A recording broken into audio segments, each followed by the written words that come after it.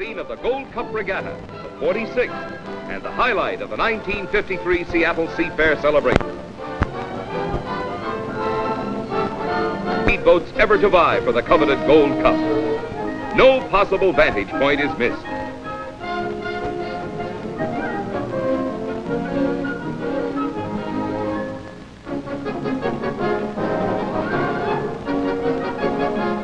On hand are the fastest boats, finest mechanics and drivers in America.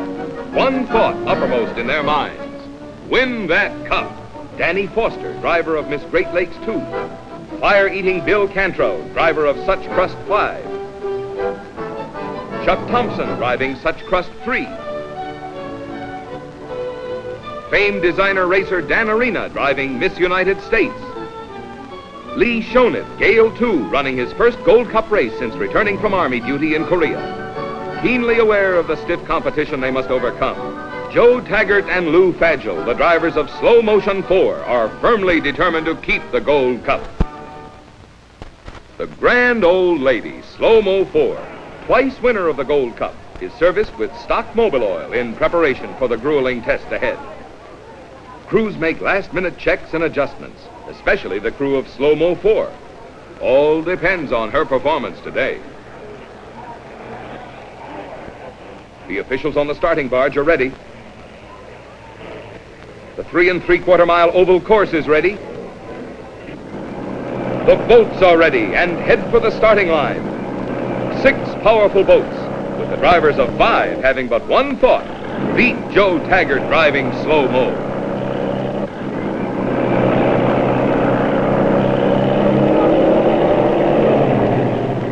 A quick warm-up.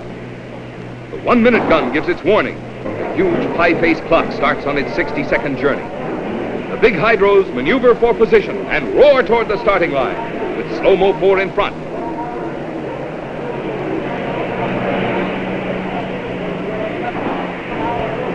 They're off, and another great Gold Cup race is underway. The course has been stretched to 3 3/4 miles this year, and each boat will make 8 laps to cover the 30 miles of each heat. Men, machinery, fuels, lubricants, hulls, and equipment will get a harder beating this year than ever before because of the longer course and tougher competition. It will be a wonder if any can finish the full 90 miles.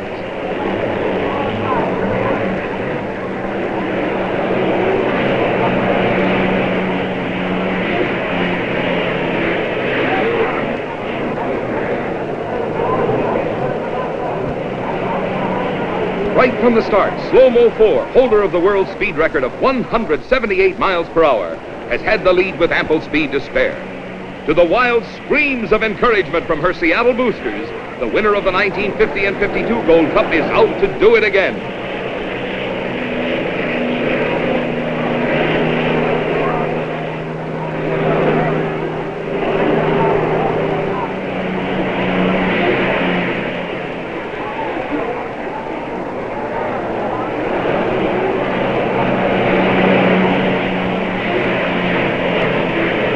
Nearly 102 miles per hour was Slow Mo's average in the first lap, and she finished the 30-mile heat with an average of 95 1/4 miles per hour.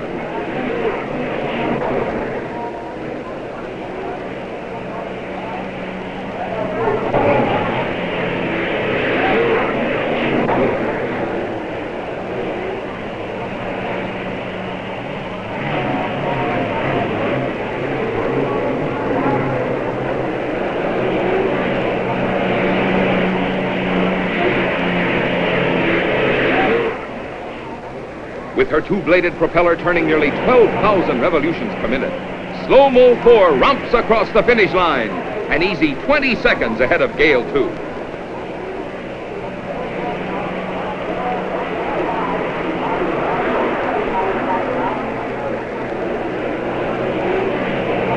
The first heat is now history. As the 5 roaring hydros start the second, Slow Mo 4 is boxed in by her rivals. Lou Fadgel at the wheel fights his way to the starting line, but is last to cross it. Hope fades for Seattle's entry. Only for a minute. By the end of the first lap, Slow Mo 4 is out in front again. A lap and a half, it was a duel between Slow Mo 4 and Gale 2 that took the lap speed up to 104 1/2 miles per hour. before Slow-Mo regained the lead and won the heat. What a thrill-packed race with Slow-Mo 4's day if she just keeps going.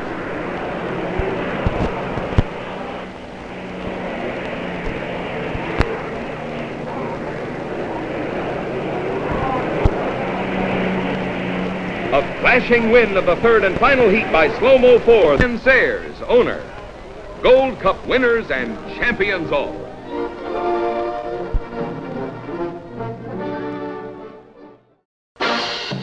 It's the big Seattle Seafair event we've all been waiting for. The 46th running of the Gold Cup races presented for your enjoyment by the Love Electric Company and CBS Columbia Television and Radio Receivers and CBS Columbia Record Players and Columbia Records. And now we take you to Lake Washington and the ace sports commentator of the Pacific Northwest, Bill O'Meara. And once again, it's good afternoon from the shores of Lake Washington as we wait for the third and final heat of the 1953 edition of the Gold Cup. And it's been quite an afternoon, all in all.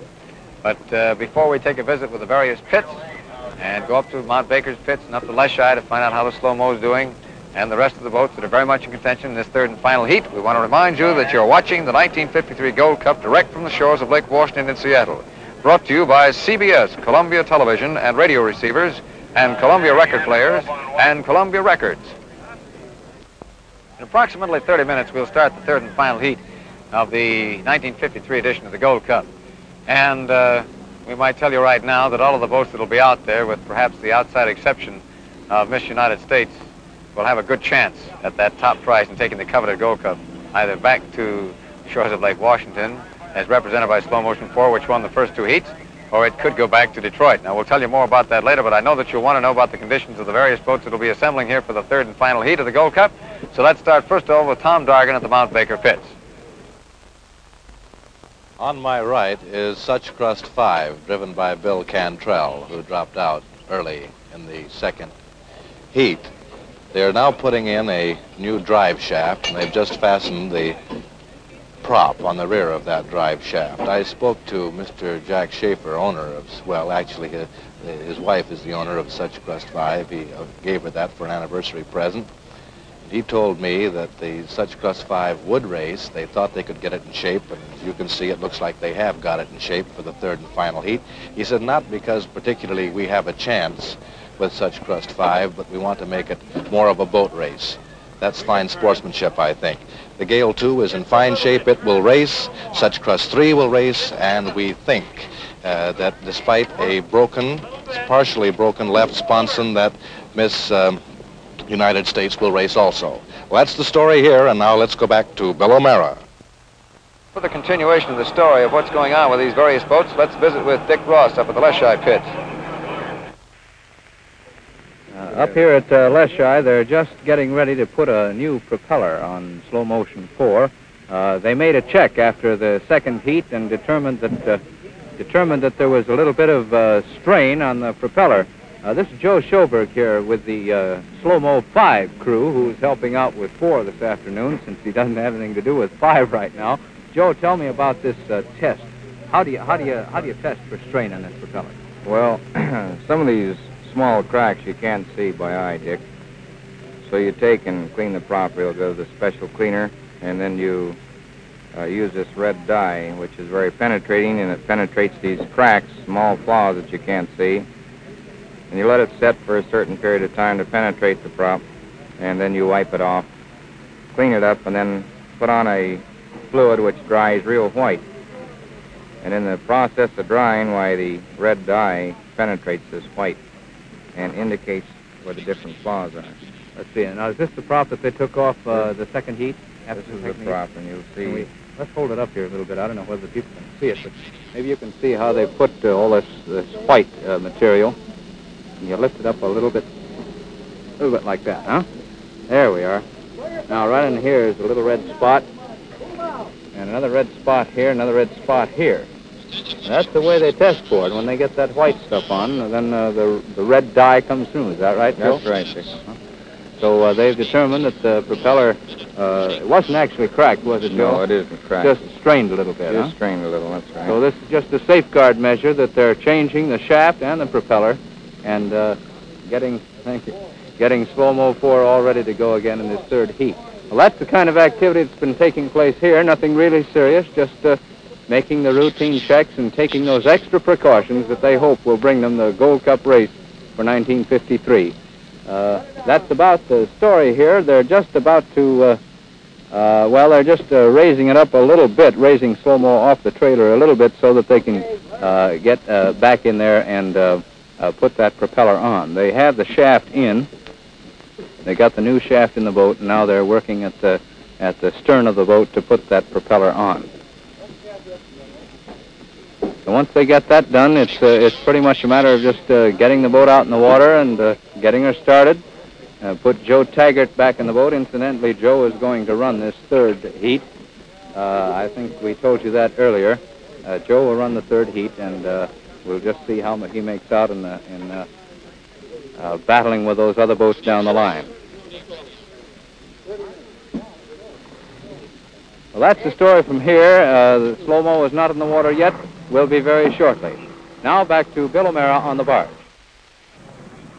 As we look at the south turn and the activity down there as far as the spectators are concerned and the water conditions, might give you a brief explanation of the system scoring in the Gold Cup. Now, your first place is worth 400 points, second place 300, and third 225, and so on down the line. You must finish all three heats in order to receive a bonus of 800 points. For the fastest time, you receive an additional 400 points. You've reached the fastest time heat, and that will give you 400 points. But you must finish all three heats. Well, that means that Slow Motion 4, Gale 2, and Miss United States, Such Crush 3, all have finished the prescribed 2 heats so far. And if they all finish this third heat, well, as you can see, by that system of scoring, it's going to be quite an interesting third and final heat here at Lake Washington. Of the 3 races that we've had the pleasure and privilege of covering, and in this particular instance covering for CBS, Columbia Television and radio receivers, Columbia Record Players and Columbia Records, I believe that this has been the most exciting, the most satisfactory from a competitive standpoint, because we have a greater number of votes in this third and final heat, and we've seen a tremendous driving strategy out there as personified by the duel between Lou Fadgel and young Lee Shoneth. I think that the first 2 heats of this race give every indication that the third heat will be the most exciting of all, as these boats strive to take the Gold Cup back to their respective home yacht clubs. Now, we mentioned a moment ago CBS, Columbia Television and radio receivers, Columbia Record Players and Columbia Records. You know that they are the ones who are making it possible for you to watch this 5-camera coverage from the shores of Lake Washington of the 1953 Gold Cup. In addition to this very fine coverage, which we hope that you're enjoying, made possible by CBS, Columbia Television and Radio, the CBS folks, Love Electric is offering to the winner of the Gold Cup, the driver who wins this third and final heat, and the driver who wins the actual Gold Cup, will receive a 1954 CBS Columbia Television set, absolutely free from Love Electric, as an extra prize, so as to say, and an extra impetus. All the drivers, in fact, I know of this, and they're just as interested in getting that CBS Columbia Television receiver as they are in getting the Gold Cup. The wind has sprung up just slightly here, and so it means that the third and final heat could conceivably be run in a little rougher water than what we've had on the previous 2. Now, the card recap for you on the second heat. Slow-Mo 4 in first place at the first lap, and went into second place momentarily as young Lee Shoneth beat out Lou Fadgel into the south turn.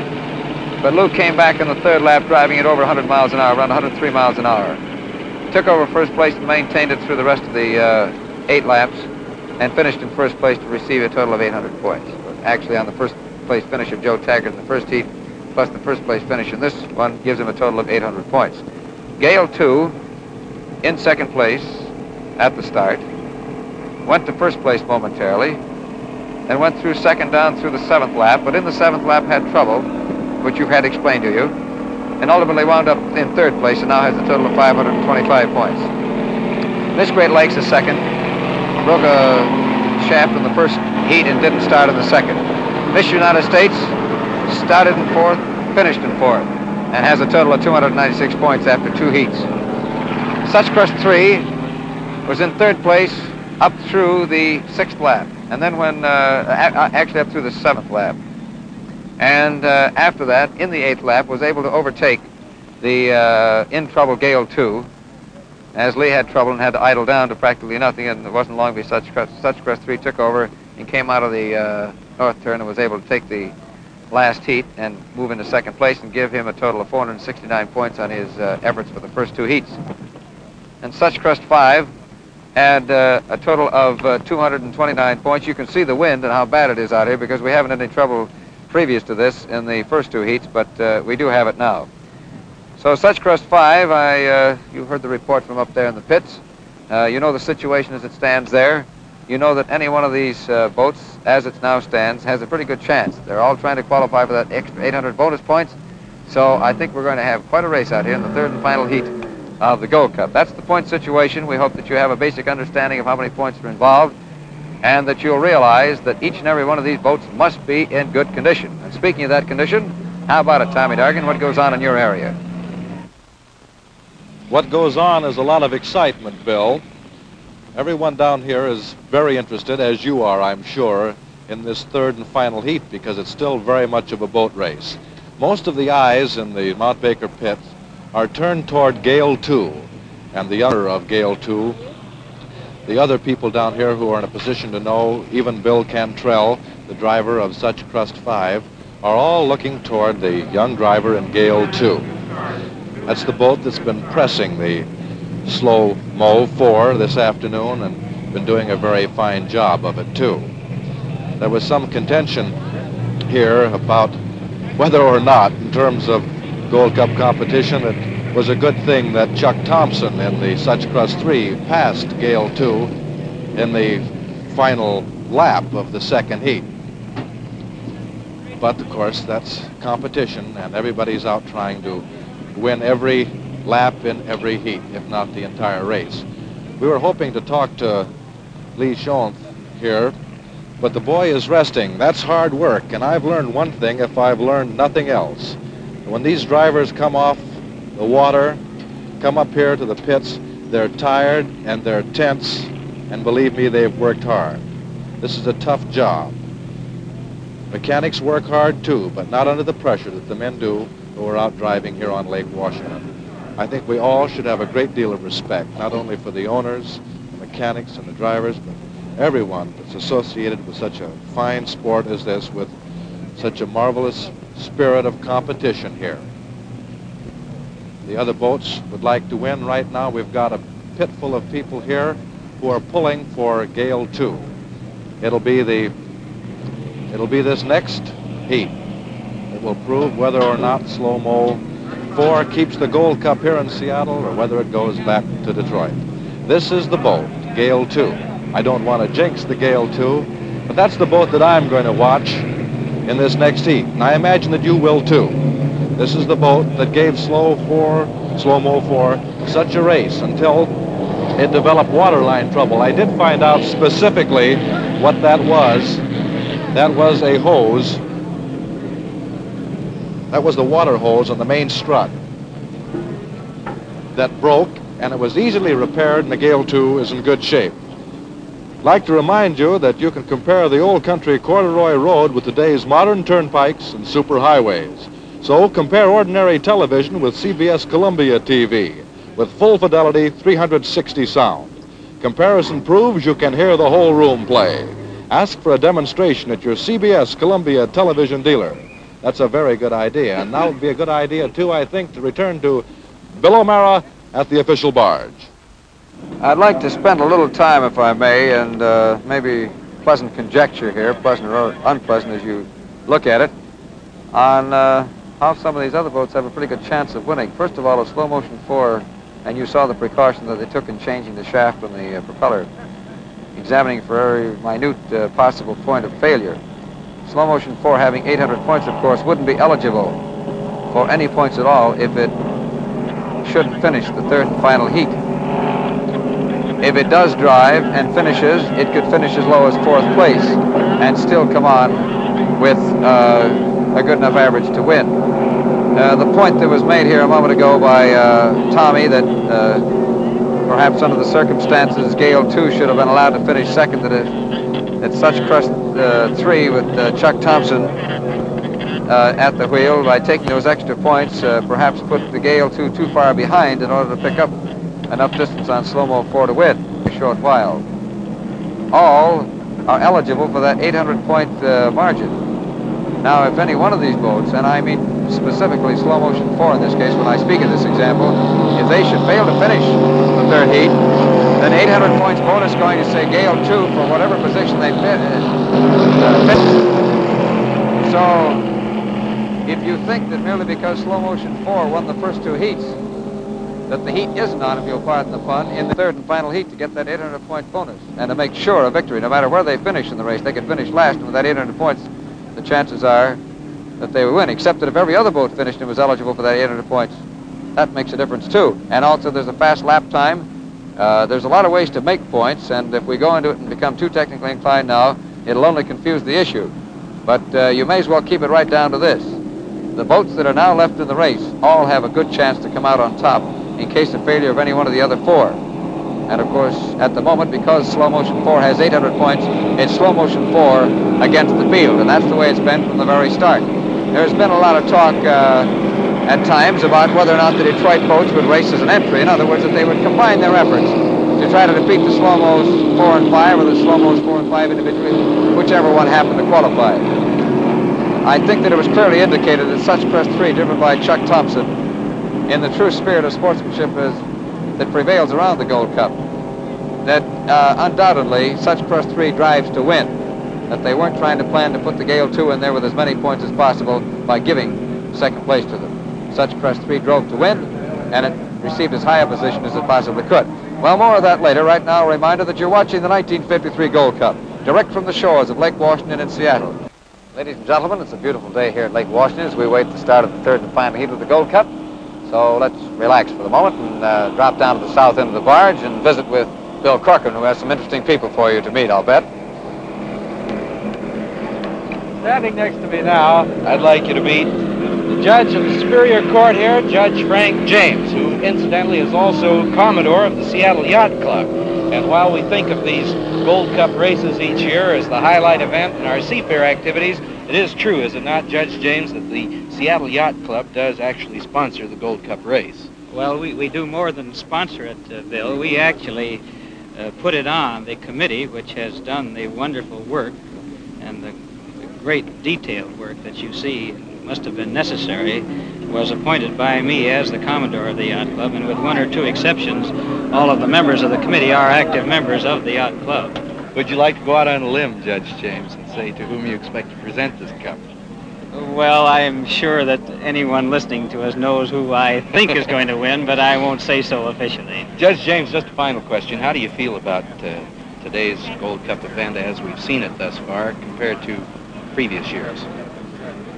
Well, that puts me on the spot because this happens to be my year as Commodore, and so I want it to be a great success. I'm sure that it equals the Gold Cup regattas of previous years, but I wouldn't say that it exceeded them. We've had a wonderful committee headed by Howard Richmond, but Phil Smith, our Commodore for the past 2 years, also had wonderful committees with Jerry Bryant, and they did all the spade work, so it should have been a little bit easier for us this year. Well, let's put it this way, Judge James. Each year the Seafair Gold Cup race gets better, and this year is no exception. Oh, well, all right. You said it, not I. Thank you very, very much, Okay, Judge Bill. Frank James, for joining us here at Mike's side. Now, let's go topside of the barge again and see what's with Bill O'Mara.